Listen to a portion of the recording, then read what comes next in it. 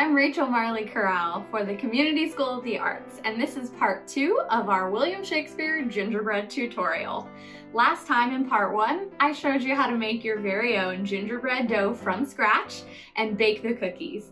Now it's time for the best part, in my opinion, which is to decorate them.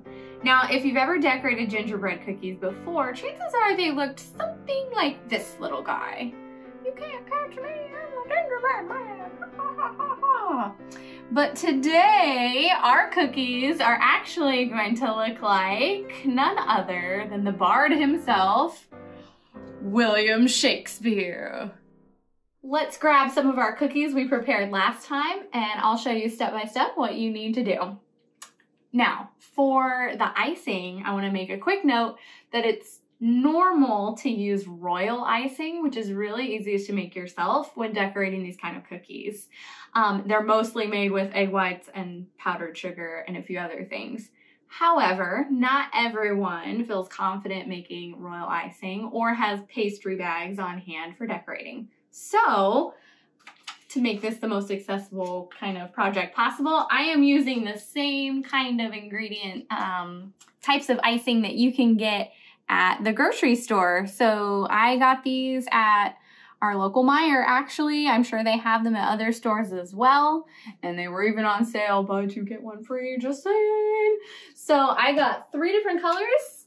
I have blue, white, and brown, which is actually technically chocolate flavored, yay. And there were lots of other colors available too. I just felt like I only really needed 3 for the effect I was going for. If you want more, go for it. You can also decorate with sprinkles, edible glitter, or any other fun things you have laying around in the pantry or that you get on your shopping trip to get your supplies. And like I mentioned last time, we are also going to make some ginger ladies in Elizabethan dress because it just seems more awesome if there's girls too. We gotta represent Queen Elizabeth, right? I think I'm gonna start with the blue and get the clothing. Part of what helps make a difference in the shape of the gingerbread for this is, if you look on our William Shakespeare cookie, instead of treating the ends of the hands like the hands as you normally would, you actually create it like it's his elbow, and then you give him little hands over here on his waist, which kind of changes the overall shape of the cookie. And then you give him these tiny little cute feet, and I've even seen them done where they have like a square piece of glitter or something to signify little buckle shoes, which would have been really time period appropriate. So that kind of helps change the shape of the cookie. And of course, a little mustache, you gotta have that. So we're gonna start with his clothes, and then we will move on to some of the other elements of the cookie.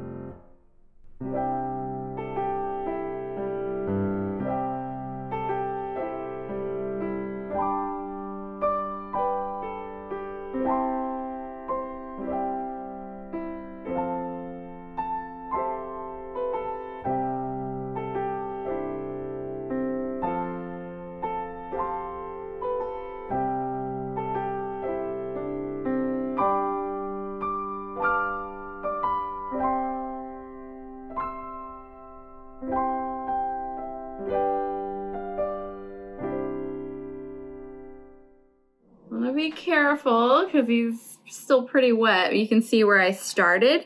It's already getting a little bit more dry, which is a little less glossy. That's how you can tell. And after a little while, it'll set up enough that I could actually stack the cookies without it getting smeared. Now is not that time though. So we're gonna scoot Bill over. He can hang out with our other cookie. And let's grab one of the ladies because like I said, Queen Elizabeth style needs represented here too. I got, no joke, exactly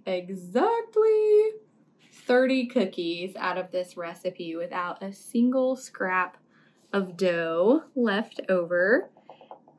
Oh, I want to have pretty clothes. Oh, don't worry, we got you covered. Here we go.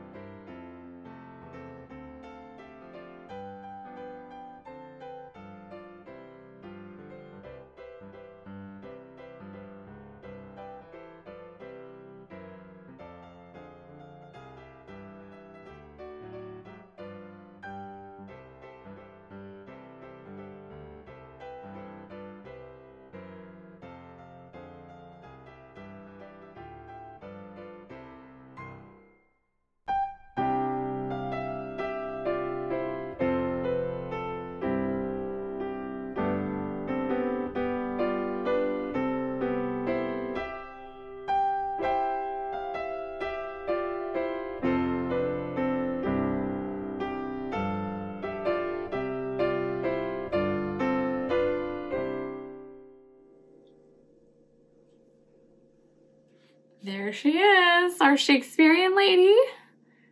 She looks really excited.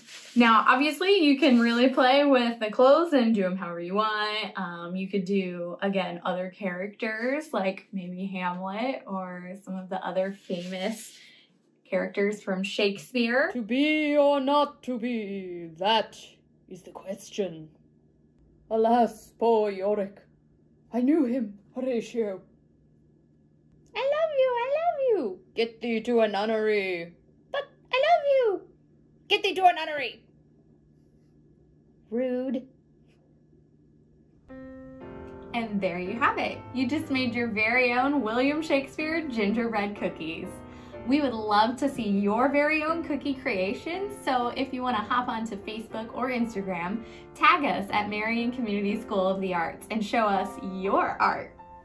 Thanks for watching this tutorial, and we hope that you have the happiest of holiday seasons.